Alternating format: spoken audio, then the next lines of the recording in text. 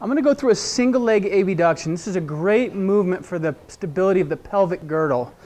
I'm really loaded on this hip, and I'm abducting with my right hip. And notice I'm not even barely touching the ground. There's no load.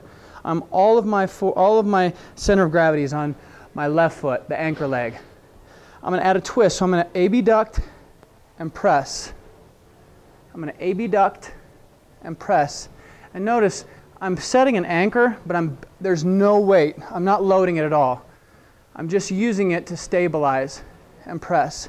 Another thing to notice, my chest needs to be tall, and my knee needs to be fixed over my toes. No swimming in or outwardly. Fixed in space. This femur is fixed. So again, abduct, press. And I'm taking and splitting the coordinates, not vertical, not horizontal, basically kind of a 45, and press. Abduct and press. That's a great way to produce stability in the pelvis and get some more action going through the trunk as well. Abduction with a shoulder press.